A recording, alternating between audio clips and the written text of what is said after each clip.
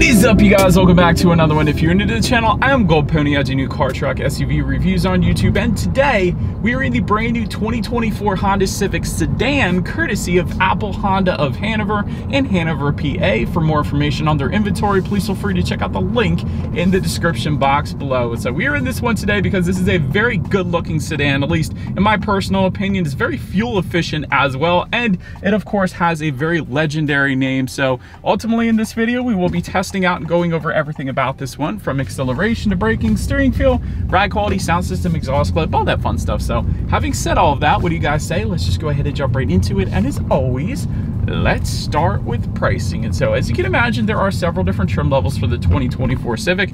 First one being the LX, which starts at $23,950, which is a modest $200 bump from the 2023 model year. Sport trim level starting at $25,550, EX for $26,950, and lastly, the Touring, which is the one we are in today, starting at $30,550. But as you can imagine, with all of those trim levels, there are a couple different engine configurations available for the Civic.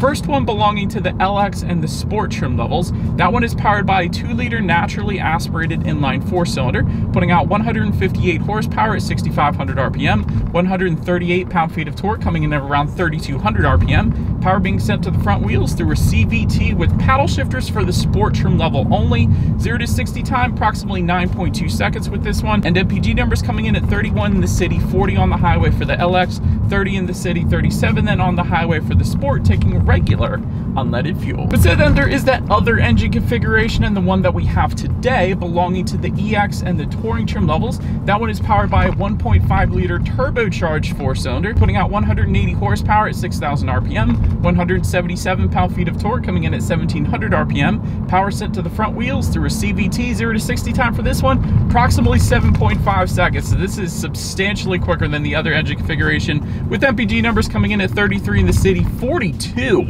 on the highway for the EX. That's pretty impressive. 31 city, 38 then on the highway for the Touring. Once again though, taking regular unleaded fuel. And so before we do any kind of fun acceleration or paddle shifter test here in our Civic, did want to mention to you guys the drive modes. There's a little toggle switch located directly behind the shifter that will give you Econ, Normal, and Sport, adjusting things like the shift points, the throttle response, the steering sensitivity, and the air conditioning output as well. What I mean by that, I've had a couple Civics in the past. Essentially, when you put it in that Econ driving mode, it's going to tailor back the air conditioning. So if it's a super hot day, maybe you don't want to use that, but I will say it does make a substantial difference in your MPGs. I remember driving only on the highway, but getting nearly 50 miles per gallon on the highway in my older Civic. So it definitely does work putting it in that Econ driving mode. But anyways, I digress. Now having got all of that out of the way, what do you guys say? Let's go ahead and find a straightaway. Let's put the paddle shifters here to the first, because we do have paddle shifters on our Touring trim level. And keep in mind, this is a CVT, so technically we're not going to be shifting through any gears, but I just want to see how quickly they are going to react for us here. All right, so I got it in the Sport driving mode here, and I got it in, well, first gear it says, but and it's not shifting for me either. That's pretty cool. There we go. And we're spinning. I love it. It's rainy out today, guys. All right, so paddle shifters are actually pretty darn quick. And again, keep in mind, not shifting through any gears, but it kind of does simulate that you are pretty darn well. So I actually don't mind it for that reason. And the other thing you could do with the paddle shifters is you can use them to do a little bit of engine braking as well. So if it were to be snowing outside, let's say, and you're going down a hill, rather than actually hitting the brakes and risk sliding off the road, what you can do is simply use the paddle shifters and let the engine do a little bit of that braking for you, so you're less likely to actually slide off the road. So they're there for that reason as well. But now let's go ahead and give back full control to the Civic yet again. I'm going to put it in normal driving mode just to get it out of that manual shift mode there, and put it back in Sport. And let's go ahead and find one more straightaway, and let's see how quickly the Civic here can get us up to speed. All right, you guys, I have found the perfect straightaway here. We're going to do it from a standstill in 3, 2, 1, go! And we're spinning a little bit. Actually, it put power to the ground pretty darn good, if I'm being honest, and it is wet out, and that is pretty darn quick, if I'm being honest. More quick than you would ever need in a Honda Civic, I'll just put it that way. So that is a pretty darn impressive acceleration for what this vehicle is, with it not being a Civic Si or a Civic Type R or something like that. So I liked that. That was pretty darn good. Like I said, it kind of impressed me, because maybe it's just because we got brand new tires, of course, because it's a brand new car, but put the power to the ground pretty darn good without it being an all-wheel drive vehicle. So a little bit of spinning, but it got the job done for sure. But anyways, to go along with that acceleration, as always, braking is equally important. So up front, you will find 11.1-inch ventilated front discs. In the back, 10.2-inch solid rear discs. As far as that 6 easier stopping distance goes, as we are pulling up to a stop sign right now, that comes in at 122 feet. But as far as braking feel goes, it's brilliant. That's one of the things I immediately noticed on the Civic. It does definitely bring you to a very nice stop, and that 122-foot number, that is perfectly fine for the segment. A lot of sedans will give you upper 120, so 122 feet, that's pretty much right on par for the course. I'll just put it that way. Then touching on suspension and handling, up front you're going to get a McPherson strut front suspension. In the back, independent multi-link rear suspension, front and rear stabilizer bars. As far as ride quality goes, you do tend to feel a good bit of the road in this Civic. I will say that. So I always like to be fair and honest in my reviews, and you can feel a lot of the road in the Civic. I'll just say that. It's to be expected in compact cars in general, but it's definitely pronounced here in the Civic. I'll say that. But steering feel, it's brilliant. That is one thing I absolutely love about the Civic. So it's definitely a weightier, heavier steering feel than you're typically used to in the class. I could tell you for sure it is 100% a heavier feel than the Corolla, for example. So it immediately points you in the direction that you want to go. Much more driver feedback. So I am in love with the steering feel on this thing. It's much more playful. It's more fun to drive, I guess is what I'm trying to say. It's incredibly fun to drive because of the way this feels, and the 10-2 grips are also on the thicker side of things, which I personally love, because I personally think thicker grips just give the driver a little more confidence in going into turns personally, like the BMW M line does for BMW as well. They have the most massive grips in the world, I swear. But anyways, as far as cabin noise goes, we're going 34 miles per hour. You do get a decent amount of road noise, but there isn't a heck of a lot of wind noise. I'll say that, even with our power moonroof that we have on this particular one today. So wind noise is good, road noise is a little bit there, but it doesn't bother me personally. Then touching on visibility, I can see perfectly fine out the back, so 100% not gonna have any issues there. And to go a step further, touching on forward visibility, the rain sensing windshield wipers actually do come standard on our touring trim level only. So that is pretty darn cool because it is raining out today. So it's definitely been working perfectly fine for me. But that pretty much rounds out the performance segment of this review, you guys. Let's now go ahead and take a look at the exterior of our brand new 2024 Honda Civic Sedan. All right, so here she is, you guys, the new 2024 Honda Civic Sedan, finished in lunar silver metallic on this beautiful rainy day that we have on this one here today. I hope my mic and camera don't get too wet, but anyways, let's go ahead and start with where this one is made. Taking a look at the VIN, first character is the number 2, indicating that the Honda Civic Sedan is built and assembled in Canada, our friends up north. But anyways, let's go ahead and start up front on this one. LED headlights do come standard for all trim levels across the board. Gotta love that, along with the automatic feature and automatic high beams for all trim levels as well. Meaning if you have your high beams on at night and it senses the vehicle coming in the opposite direction, it's going to automatically dim them back to low beams. Then when that vehicle is gone, it's going to automatically bounce it back up to high beams for you there. So love that. You guys can see below the headlights though, we do have LED fog lights as well.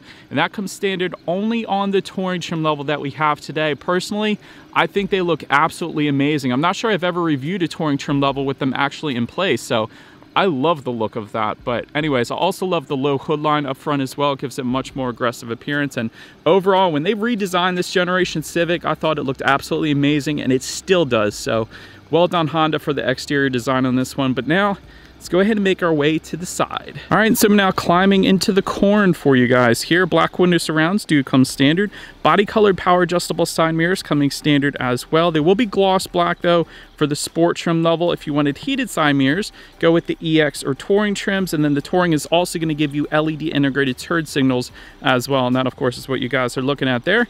Then taking a look down at the wheel setup, 16-inch steel wheels with covers coming for the LX trim level. 18-inch gloss black alloys for the Sport, 17-inch aluminum alloys for the EX, and lastly 18-inch silver alloys for the Touring. I think they look absolutely amazing. I love the design of these wheels. But anyways, that pretty much rounds out the side profile. Let's now go ahead and make our way to the back of the Civic. All right, so but now since we are around to the back of the Civic here, all the way to the top, you will find a body-colored shark fin antenna.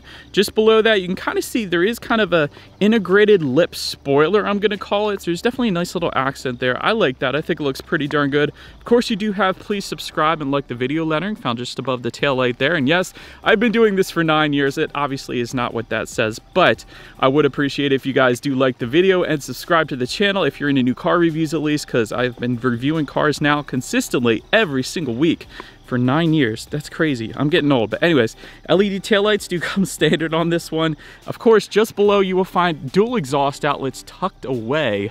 So that is pretty darn cool, at least on our turbocharged engine here. So, but I did want to mention though, you do get some chrome tips if you were to go with the sport trim level. But having said that, I do believe you guys know what we have to do next. As always, here is that exhaust clip.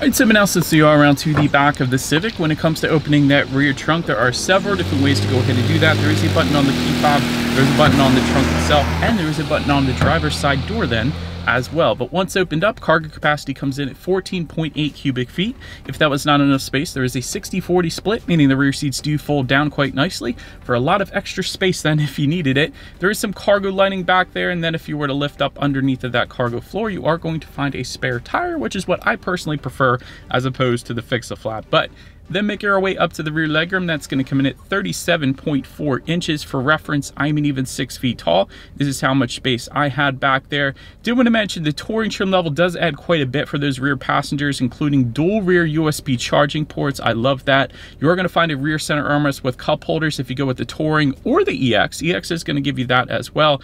Unfortunately though, I wish they would have put some rear ventilation for those rear passengers. None of the trim levels are going to get that, unfortunately. But then make our way up to the front seats. Cloth seating coming with the LX, Sport, and EX trim levels. Leather seating for the Touring trim level only. That is what you guys are looking at. Manual adjustable front seats for all trim levels but the Touring, because the Touring is going to give you an 8-way power driver seat with a 4-way power adjustable passenger seat as well. Heated front seats then coming with the EX and the Touring. As far as seat comfort goes, it's been perfectly fine for me, so definitely very comfortable seats. I've had no issues in my short little test drive here today. Then take a look at the steering wheel. It is tilt and telescoping, and again, the 10-2 grips are bolstered on the thicker side of things, which I personally love, and it will be leather wrapped for the sport trim level and up, actually, so that's pretty cool. Then make our way to the startup. Let me start by showing you guys the key. You got your Honda logo on the one side. When you flip it over, lock, unlock the button to pop the rear trunk there, and the remote start is going to come on the sport trim level and up, but it is all keyless entry with a push button start. So all I'm going to do here is simply put my foot on the brake and press that engine start button located just to the left of the air vents. And so once started up, I love the digital gauge cluster that I have in this one here today. You got your tachometer on the left, speedometer is on the right, and it will adjust in color dependent upon the drive mode that you put it in. Sport is going to give you more red hues, normal is going to give you more blue hues, and that's kind of the same for Econ actually as well. And there's a cool little graphic on the right side of the gauges there too. So overall, I like the way they displayed that. And of course, you have steering wheel mounted controls. There's a bunch of different things you could cycle through up there, like your radio information. There's trip A, trip B, how many miles you have left until you hit empty, outside temperature, digital speedometer, the list goes on. So digital gauges pretty much allow you to display whatever the heck you want on the gauges. So I do love that. But now let's go ahead and make our way to overall interior quality. A power moonroof is going to come on the EX and Touring trim levels, so love that we have that. Overhead sunglass holder coming on the Touring trim level only. Homelight controls for the Touring trim level only as well, and that's for up to 3 different garage doors found just below that rear view mirror there. Automatic climate control is going to come standard on every single trim level across the board, so you just set your temperature, it's going to automatically hit it for you there. Dual zone climate control for the EX and Touring trim levels, so both driver and passenger can set their own temperatures. Auto dimming rear view mirror, Touring trim level only. Sport pedals are going to come with the Sport trim level only actually. But overall, as far as interior quality goes, I again love the honeycomb mesh design found just above the climate control vents here, above the passenger side glove box. The Acura Integra also uses that, so big fan of that. I love the gloss black inserts on the doors. Not every trim level is going to give you that. The lower trim levels is going to give you a matte gray kind of look there, so I do love the gloss black look there, I will say that. Just in front of the shifter though, we do have a wireless phone charger for our Touring trim level. You have a couple USB charging ports, a 12-volt power outlet. To the right of the shifter, you got a couple cup holders, and I like this silver texture texturized design that they put surrounding the shifter and the cup holders as well. A lot of manufacturers will actually leave that like a matte gray or a matte black, but Honda chose to one-up them and go ahead and made it in a nice silver texturized design. So I love that, and that's continued onto the doors there as well, so that's pretty cool. Just behind all those cup holders, you will have a decent amount of storage, more so than the Corolla, so I like that too. So anyways, overall interior quality is as you would expect it to be. Nothing crazy, but it'll certainly get the job done. But now let's go ahead and take a look at the infotainment screen. A 7-inch color touchscreen display is going to come on the LX, Sport, and EX trim levels. However, for our touring that we have today, you're going to find a 9-inch color touchscreen display. Bluetooth and audio streaming coming standard either way. Android Auto, Apple CarPlay. Factory navigation system coming on the touring trim level. And of course, you can check out your radio information up there as well. And so when it comes to the sound systems, there are a few of them actually.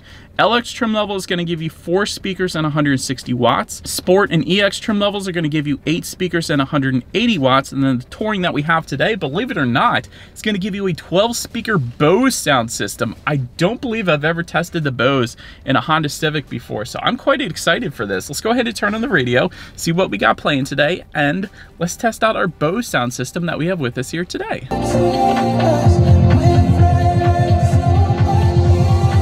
That was pretty darn good. So at first, when I first turned it on, first let me say bass is amazing. They did an incredible job on bass. The clarity was kind of iffy at first, but then I went into the sound settings, I turned up the treble a little bit, and that made it sound a heck of a lot better. I don't always adjust the sound settings in these cars that I test drive, but this one I felt like I had to because I really wanted to test out this Bose sound system. I really wanted to like it, and I did like it once I adjusted the sound settings on this thing. So turn up the treble a little bit if you find that the clarity isn't the very best that you're looking for. And that's kind of what I felt at the very beginning, but it did get better, and San Holo is absolutely amazing, my favorite EDM artist of all time. But anyways, last thing I wanted to mention to you guys on the infotainment screen is when you do put the Civic in reverse, you will find a rear view camera coming standard across the board with a few different views in the bottom left-hand corner there as well. So that, as always, is going to lead us into safety. And so first, let me start with my favorite part. IIHS Top Safety Pick Plus, which is the very highest designation given by IIHS, so it doesn't get any better when it comes to safety. Front side curtain airbags do come standard, driver and passenger knee airbags as well. In the back, you're going to have latch, aka lower anchors of tethers for children for the rear car seats, rear child door locks, tire pressure monitoring system, but also coming standard, of course, Honda Sensing. This gives you a ton. Collision mitigation braking system, road departure mitigation system, adaptive cruise control, lane keep assist, forward collision warning, lane departure warning, traffic jam assist, traffic sign recognition, and a driver attention monitoring system then as well. And then lastly, our touring trim level is going to add to all of that front and rear parking sensors, low speed braking, and a blind spot monitoring system. So you got the little car icons in the side mirrors that let you know if somebody is in your blind spot. So overall, when it comes to my final thoughts, I still love the design. This is an extremely good looking compact car. Excellent safety as well. You cannot beat an IIHS Top Safety Pick Plus. That is the highest rating you can get.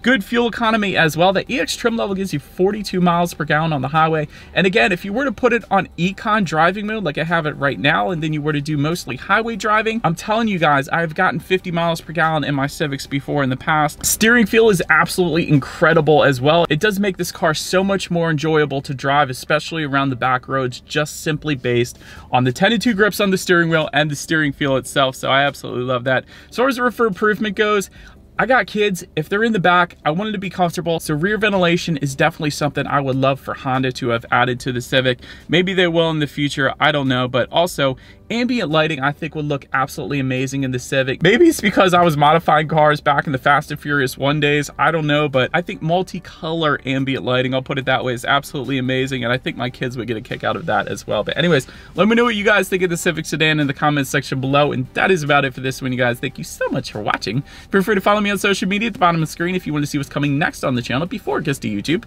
Be sure to hit the subscribe and the bell notification button if you're into new car reviews, because that is what we do here on this channel after all. Do appreciate you guys watching more than you know, and I will see you guys all in the next video. Stack out.